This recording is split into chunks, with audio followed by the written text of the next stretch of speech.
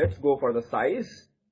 Atoms are, you see, it's a sphere, so all spherical things have a radius. Yes, all spherical things have a radius, and so are the atoms. So can somebody define what would be the radius of an atom? No, Someshwar, there won't be any other shapes. So an atom is spherical of atom B.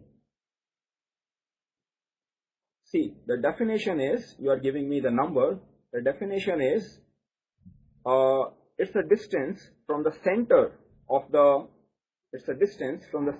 nucleus to the outermost shell.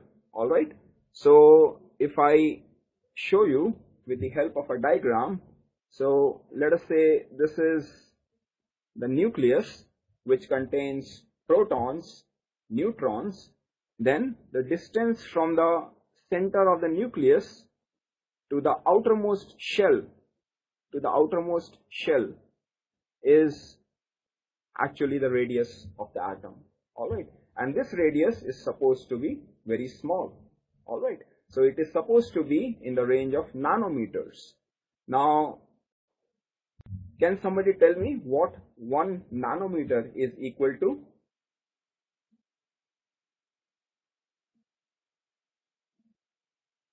Yeah, yes, it's 10 to the power of minus 9 meter. So it's 1 divided by so many zeros.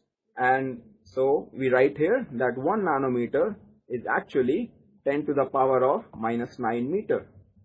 On the same this thing, can somebody tell me what 1 meter, how many nanometers are present in 1 meter?